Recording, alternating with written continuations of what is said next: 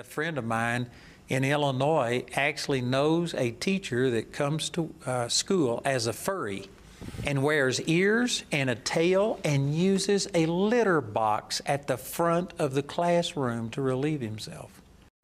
This is so ridiculous at this point. This is Andrew Womack. If you're unfamiliar with him, God, dude, he's just like detached from reality with some of the stuff he says.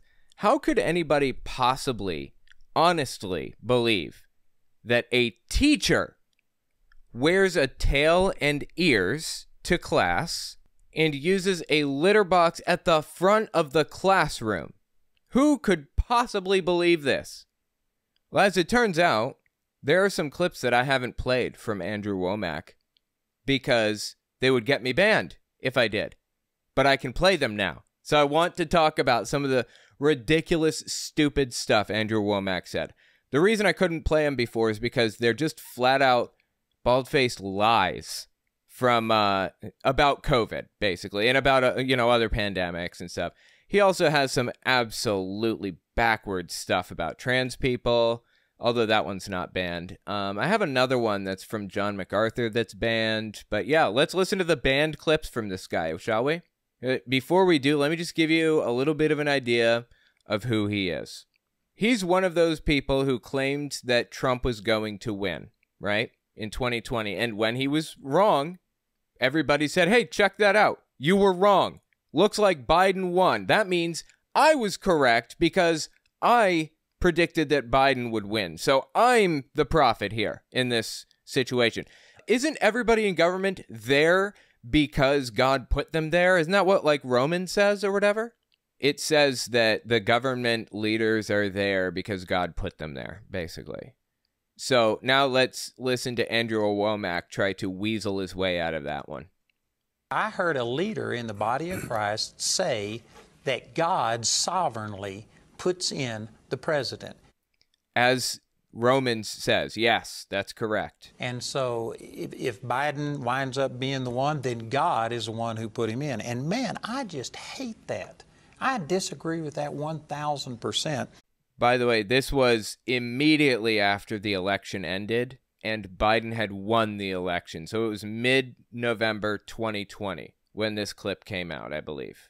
Anyway, Biden had not been inaugurated yet, and I guess Trump believed that there was still an opportunity to end democracy in the U.S. I agree with that 1,000%.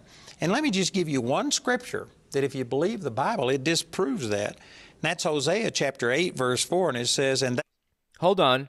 It's Hosea. Why are we reading from Hosea? The Bible, as a matter of fact, I have one right here. It's what I keep my water bottle on. Yeah, I just put my water bottle right here. It's a good water bottle holder. Anyway, the Old Testament has a total of 12 minor prophets is what they're called. So we've got 1 Kings, 2 Kings, and then we've got the Chronicles, and those are the story about David rising to power and taking control, and Solomon and everything else. Then we have like the minor prophets, people like Hosea, Jonah was a minor prophet, Malachi, Zechariah, Zephaniah, so on and so forth. They're minor prophets, and the minor prophets basically are there to prophesy when a harvest has gone really, really poorly and say, God will fix the harvest next year if you blah, blah, blah. If you do this thing or that thing for him. If you sacrifice 2 cats and a goat or something, then he'll fix the harvest for you. That's the kind of thing they were doing back then. The minor prophets are not meant for modern day prophetic interpretations. The prophetic interpretation was provided at the time by the prophet. Quick note before we continue, I want to let you know I just wrote a book. If you want to check it out, owenmorgan.com/book. It's a book about my experiences within Jehovah's Witnesses. It's completely understandable if you know nothing about Jehovah's Witnesses. And if you're a Christian, it's a good reference to use for why Jehovah's Witnesses are wrong about their interpretation of the Bible. The last chapter of the book is 100 questions that I have for the governing body. I'm selling the last chapter separately as its own separate guide if you guys want to get that too. So check it out, owenmorgan.com/book. I'd appreciate that. So he's going all the way back to Hosea, to Jewish literature. I'm not sure why we're looking at Jewish literature instead of Christian literature, but okay, go on. And it says, and they have set up kings, but not by me. They have made princes, and I knew it not. I mean, okay, so he picked out some random verse from some random book, from some random minor prophet from the Old Testament that said something like, in this one specific case, God hadn't picked the king. And he's using that as the basis to claim that Romans, the Christian verses in Romans, I think Romans 13, are completely invalidated. Is it Romans 13? I got to look it up. Hold on. All right, Romans 13. Let everyone be subject to the governing authorities, for there is no authority except that which God has established. There you go. That's one. Romans 13:1. So this guy has to go all the way back to Hosea, a minor prophet from the Old Testament, the old Jewish literature, to find a verse that, out of context, invalidates the Christian literature. Good job there, Andrew. Fantastic work. Do it not. I mean, right there, the Lord just clearly says that I wasn't a part of you putting this king in. I'm not the one who put that prince there. God doesn't put people in who are going to kill and expand the killing of babies by the millions. Okay, that's not what's happening, first of all. And second, God is in favor of abortion. Numbers 5:11-22. He wants people to get abortions in some cases. It's mandated. You know why? It's important to maintain male lineages in the Bible. If you weren't sure who your wife was with, then you should get an abortion in the Bible. Just to be sure, just so that you know that it's definitely your kid, that kind of thing. Numbers 5:11-22. Just give that a read if you're curious. So this whole expand the killing of babies thing? And expand the killing of babies? That's not what's happening. But if that is what's happening, you know, with the abortion or whatever, God would be all for it, as a matter of fact. By the millions, even babies that have been born alive? You guys catch that one? One more time. Listen to the whole thing in context. God doesn't put people in who are going to kill and expand the killing of babies by the millions, even babies that have been born alive. Babies who've been born alive are being killed. This is the old myth of post-birth abortion. Quick interjection, this won't take long. If you like what I do, I'd appreciate it if you watch the video to the end. YouTube bases video reach off of watch time, so watching even an extra minute makes the video go further. Liking and subscribing goes a long way too. Finally, it would be awesome if you guys checked out my Patreon. All links are in the description, of course. Okay, back to the video. This doesn't exist. Nobody's advocating for it. Nobody has ever advocated for it. I don't know a single person who says that this should be possible to do, this should be allowed, or this whatever. This is a fabrication in the mind of scared right-wing nutbags. That is it. Do you know another name for post-birth abortion?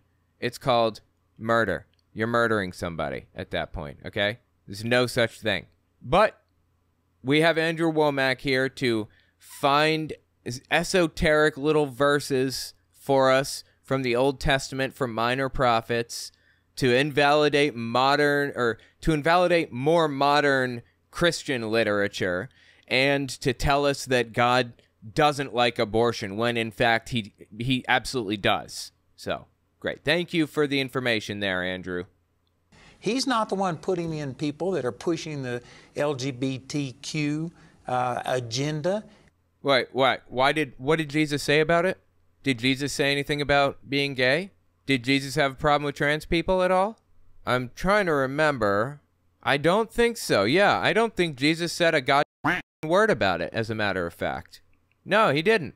And for what it's worth, the verses in the New Testament, all right, the verses in the Old Testament are invalidated because it was Leviticus 18 and 20. That's the Mosaic law, the old law. We don't follow that anymore because Jesus fulfilled the old law. When he died, he said he didn't come to end it, but to fulfill it. He fulfilled it. That's why we eat shellfish. That's why we eat pork. That's why we wear cotton and linen blends, so on and so forth. So Leviticus 18 and 20 are invalidated. Genesis 19, I think, was the third verse in the Old Testament that even mentioned it. Okay, we've got 32,000 verses in the entire Bible. and we have 6 that are anti-gay to any degree. The 2 in Leviticus are invalidated. The 1 in Genesis is about Sodom and Gomorrah, and actually, Sodom and Gomorrah were destroyed for their ill treatment of the poor, not because of gay activity. That had nothing to do with the destruction. The other 3 verses in the Bible are New Testament. We got a verse in one of the Timothys, one of the Corinthians, and in Romans. The one that people grapple with the most is in Romans, but all 3 of the verses weren't talking about what we understand today as gay marriage, as long-term gay relationships. They were talking about being the passive participant in a prostitution situation, and also pederasty, where an older man would take a younger boy as his pupil and do terrible things. That's what was being condemned. And it was largely being condemned because Paul thought it made the church look bad. So, anyway, Jesus said nothing about it. Paul only mentioned it in passing and only in certain circumstances, and only because he was afraid it would make the church look bad. All the stuff in the Old Testament, irrelevant, thrown out. And don't try to tell me that there weren't gay people back then. Back in Jesus' day and in Abraham and Isaac and, Jacob's day and all that. There were absolutely gay people around then, too. I love how this guy finds, out of 32,000 verses, finds the 3 verses in the New Testament that back up his political position. Anti-gay marriage. Yeah, good job cherry-picking the hell out of that Bible. I don't know anybody who could do it better. Expand the killing of babies by the millions, even babies that have been born alive. He's not the one putting in people that are pushing the LGBTQ agenda and I'm sorry, Romans 13:1 simply disagrees with you, good sir. Causing social upheaval. He's not the one that's putting in people that are going to socialize everything and radicalize it. Okay, you do realize that Jesus was like a socialist, right? Are we on the same page about that one? I can't even believe this dude brought the word socialism up in a negative context when talking about the Bible. That kind of blows me away. Okay. All right, so now you have an idea of who Andrew Womack is and why he believes that God absolutely did not choose Joe Biden. Now listen to Hank Kunneman, another failed prophet of God, claiming to prophesy that Donald Trump would absolutely win the 2020 election. Listen to him justify the idea that God didn't put Biden into power. He wanted Trump, but he's apparently just not powerful enough for it. By the way, this clip from Hank Kunneman is from mid-May 2021. It's about 5 months after inauguration.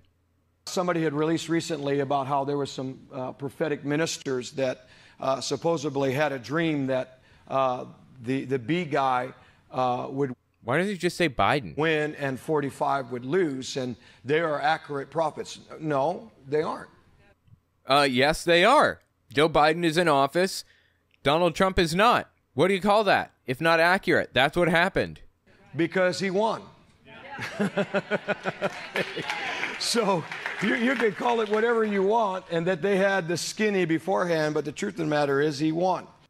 Dude, these people are shameless. They are absolutely shameless. That is how people like Andrew Womack and Hank Kunneman and other prophets justified failing their prophecies, claiming something happened when it absolutely didn't. Now that you have an idea of who Andrew Womack is, let's talk about this more recent clip. This one is from early February 2024. He's doing this call-in thing with Gene Bailey. I think they're on Flashpoint, or maybe they were on Andrew's show with the Flashpoint guest. But anyway, they're both on the Victory channel, which is Kenneth Copeland's network.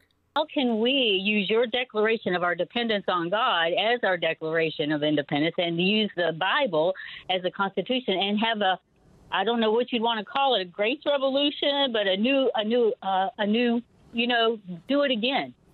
So what she just said, the caller, she basically just said, how do we institute the Bible? How do we set it up so that the Bible is used as our new constitution? And how do we set up your declaration as our new Declaration of Independence? Does she, I guess she's saying she wants to like break off from the United States, right? Or does she just like, does she want to take the United States with her and force everybody else out? I don't know. You know, Molly, I don't believe we need to come up with a new Constitution. The one we have is fine. The problem is people aren't following it. Our Constitution, I mean, if you were to put it... How can we have another American Revolution is the chyron at the bottom. Molly from Virginia. Wow. If you were to put it into biblical terms, if they were still writing the Bible today, I believe that the American Constitution and the founding of this nation would be in Scripture as one of the great things that God has done. Okay, I guess he thinks God created the Constitution. So there's nothing wrong with our Constitution. It's the fact that we aren't following it. And, you know, Like, how are we not following the Constitution? What the hell are you even talking about? I don't understand. And, you know, I've dealt with this before. I've actually told people that if Trump gets back in, there are people that are saying that they will physically fight. We've seen riots in the streets, you know, back during the 2020 and the George Floyd and riots and all these things. No, just completely fabricated. Complete fabricated nonsense. The George Floyd protests were not riots. They weren't attacks on the fundamental democracy that we live in, the way that January 6th was. Just complete nonsense. It's like people saying, after George Floyd, New York City is destroyed. Oh, no. I mean, I live in New York City. It's still here. It's fine. Everything's good. I mean, there are protests around every now and then for, like, Palestine or whatever. And the protests march from one end of Manhattan Island to the other. And then everybody goes home. There's no one is boarding up their windows, living in fear they're going to be destroyed or any of that other nonsense. It's people just live in another reality. It's like they've never been to another city in their life or been to a city at all. So they think that they can make like any claim they want about it. These things. And I've actually had people say that if Trump was to be elected, if we got a conservative Congress, that they fear that we would have another civil war.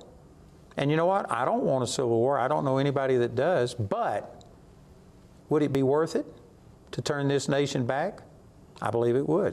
That is disturbing, dude. That is as disturbing as it gets. You know, when you talk to veterans about this, when you talk to people who have been in war and actually seen some of the things that come out of war, you know, when you talk to like a combat medic who had to amputate somebody's leg on the spot immediately or they were going to die, they know what war brings and nobody wants it. Nobody wants it. Veterans generally will do anything to avoid war. Surprisingly, Andrew Womack is a veteran. He had this conversation with a dude named Doug Frank. He works closely with Mike Lindell to undermine election integrity, as Lindell does, you know. Listen to what Doug Frank had to say to Andrew Womack about civil war. And we have whistleblowers, that we also have people in America that are traitors that cooperated with this to get the ends that they wanted.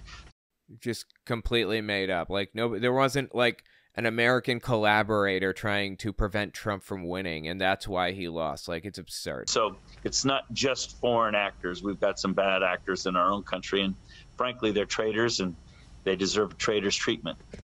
I.e. hung. If you can prove this, are which he can't. People going to be guilty of treason? Is there going to be jail time or repercussions for them? Yes, there's no doubt in my mind that we have some real traitors, and I talk to a lot of veterans these days, and they're the guys who have been in the field and seen their buddies die in the field. I've been right there. You're a vet as well. I am. Are you just going to roll over and let the liberty that your buddies died for just go to waste? No way. And that's what I think is happening. You know, as people are waking up, especially our vets, they're saying, "Hey, my oath is a lifetime oath. I'm still going to serve my country." I think people are rising up, and they're not going to just be happy with, well, let's just slap that guy in the wrist. No way, that person's a traitor. And my buddies died for less than that. So I think it's going to be think there's going to be some pretty stiff consequences coming up. That is super disturbing, man. Andrew Womack has been in a war. He has been in a war and allegedly seen his friend die next to him and wants that again for the United States, apparently. What is wrong with this guy? What is going through his head? Is there anything going through that head? That is about as disturbing as it gets. Okay, now I told you we were going to watch some clips that were banned previously. Let's watch some banned clips, shall we? This one is from late April 2020. It's about 2 months or a month and a half or so after COVID really started being taken seriously in the United States. Cases were popping up everywhere, every single state, and the news is talking about it. Everyone is kind of freaking out. Stock market plummets, and everyone's staying inside. We don't know if it can be carried in on our groceries or if it's going to cause permanent brain damage or what. Like, we had no idea. We didn't know. That's the phase we were in when Andrew Womack comes out here and releases this video. See, when you put things into perspective, it changes. And these other pandemics that happen, you know, I remember the swine flu in 1918. I studied about it. He studied about the swine flu in 1918. Okay? Something tells me that he didn't, because that was the Spanish flu in 1918. And the swine flu was in 2012? 2009, sorry. April 2009 is when the swine flu came around. It's H1N1 influenza virus, and it was very, very bad. It was killing a lot of people. It was making them really, really sick. But this guy studied the swine flu in 1918. Okay, go on. You know, I remember the swine flu in 1918. I studied about it, and 95% of the people who got the swine flu died. Okay, I don't think that's correct. I don't think anything he says here is correct, but okay. Again, I'm still not even sure. Is he talking about the swine flu or the Spanish flu? Swine flu death rate or mortality rate. I think it killed 0.01 to 0.03% of those infected. The swine flu did, I believe, if I'm reading this correctly. I might not be. Which is not nothing. That's still serious. You know, if 200 million people catch this condition, this virus, you know, we're looking at like 600,000 deaths still.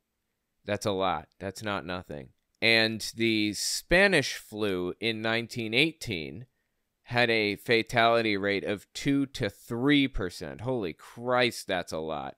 My God, dude. I mean, COVID's numbers were 0.06%. That's COVID's mortality rate, 0.06% as of 2022. Swine flu was 0.03%, H1N1. That was 09. And the mortality rate of the Spanish flu in 1918 was between 2 and 3%, as far as I can tell. Those are the numbers. So let's listen to what he says here one more time with all of that information in mind. See, when you put things into perspective, it changes. And these other pandemics that happen, you know, I remember the swine flu in 1918. No, he doesn't. Studied about it, and 95% of the people who got the swine flu died. No, the mortality rate was 0.03% of swine flu, between 2 and 3% of Spanish flu, and 0.06% for COVID. Now it's less than 5%, somewhere around 1% for the coronavirus if you include all of the people that don't have the symptoms. Sure, yes, great, fine. It's less than 1%. Do you have any idea how many people that is? Just pull up a calculator here. Do you know how many people have not had COVID in the United States? It's almost like winning the lottery at this point to have not caught COVID at one time or another. So we'll say 300 million people, right? Times 0.06%. I think, wait, what is that? Is that 1.8 million? Yeah, I think it's 1.8 million people. I could be doing my numbers wrong here. I think it's 1.8 million people is how many it kills. Who cares though, right? Not a big deal. It's less than 1%. You'll be fine. Nobody cares. Like, what is wrong with this guy? What happened to the value of human life, of all human life? Around 1% for the coronavirus if you include all of the people that don't have the symptoms. It's relatively insignificant. No, it still kills millions of people and has killed millions of people. Looking back at this now, I mean, we're years out from when he said this originally. This is just disgusting, dude. This is grotesque and evil and wrong. But it gets worse if you can believe it. Andrew Womack said even more disgusting stuff about COVID. Again, another banned video right here for a while. This one was from 2020. I just have this down as 2020. So early 2020, presumably. And we were promised that no sickness would even come nigh our dwelling. And Daniel, something I've been studying just in the last couple of days based. Oh, God. The scariest words you can hear a Christian say, I've been studying the book of Daniel. So much garbage. Like, look, the angels interpreted the prophecies from the book of Daniel. In the book of Daniel, you have no reason to be interpreting anything from Daniel. But, okay, I digress. Let's keep listening. So he's reading the book of Daniel. Go on. Something I've been studying just in the last couple of days based on all of this was Exodus 23:25, and that verse says that you shall serve the Lord your God, and he shall take away all sickness away from the midst of thee. And I looked up those words in the Hebrew, and the word take and away, the word on either side of sickness, it literally means to turn off. I seriously doubt it, but you understand what he's saying here, right? He's saying based on some book or some verse in the book of Exodus, God is going to disable Christians' ability to catch COVID. Christians will uniquely be safe from COVID infection. That's what he was saying. How depraved is that? Seriously. Millions of people listening to this guy. Kenneth Copeland Network. Word on either side of sickness, it literally means to turn off. Wow. He will turn off sickness, and it was put in there twice just to emphasize that, you know, whatever receptors you have in your body that make you receptive to sickness, he'll turn it off. That's awesome. That's just wrong, man. And of course, now we know years down the line that Christians didn't have any better or worse outcomes than anyone else. In fact, if anything, they had worse outcomes because they had people like this telling them that they'd be perfectly safe. That's awesome. That's a great revelation. I've got all of that on our website. You can go study those things. He says that's a great revelation. That is disgusting, dude. So God apparently gave him this secret information. This is just wrong. Here's another one. Another previously banned video from YouTube. God, I hope they don't take this down for misinformation. They might still. I don't know. But I mean, I'm debunking it, so I think it's okay. This is July 2nd, 2020. 6 months. 6 whole months after COVID came around and wreaked havoc on society. Listen to this one. Did you know if you get tested for the COVID-19 virus, if you've had a flu shot, then you test positive? No, that is completely false. It was false then and it's false now. The flu and the influenza virus and the coronavirus are two completely different things, not similar in any way. Okay, this is 6 months later. There's no excuse for this. When you have an audience, you need, especially an audience of religious nutcases who will do anything for you, anything. You need to be more responsible with the things you say. This is just wrong. Then you test positive. If you've had a cold, you test positive. False. If you've had the flu, because all of those things are COVID. No. It's false. My God. I can't get through 2 words without, like, debunking what he's saying here. If you've had a cold, you test positive. If you've had the flu, because all of those things are COVID. COVID-19 is the 19th different COVID virus, a cold, the common. COVID is the 19th virus. That's why it's COVID-19. So there was previously COVID 18, 17, 16. We had COVID-9 the other day.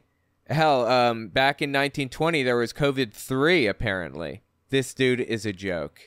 This is 6 months later. There's no excuse for this. None. Common cold is a COVID virus. The flu is a COVID virus. And so anyway, there's... No, they're not. COVID is the illness that arises from being infected with SARS-CoV-2, I believe is what it's called.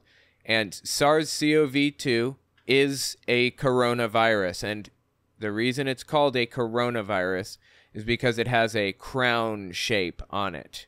That's what the word corona means, crown, I believe. Yeah, it means crown. Just want to clarify that. The coronavirus had a crown shape on it. Now, the influenza virus is completely different. And he mentioned the common cold. There are a variety of different viruses that cause the cold, the common cold. There are rhinoviruses. And yes, some are coronaviruses. But if you have those coronaviruses, they are different enough from SARS-CoV-2 that they will not trip a test as positive. Even back then, this is absurd. This is absolutely ridiculous and disgusting. Seriously, 6 months down the line, okay? He should be a lot more careful 6 months down the line. And so anyway, they're saying that this inflates. Wait, who's they? He says they are saying. Who's they in this equation? They're saying that this inflates the numbers. They are saying that positive tests as a result of the flu inflates the numbers. Okay, I don't know who's saying that, but I'm starting to wonder if Andrew Womack is like seeing or hearing people in the room with him. Absolutely absurd and disgusting.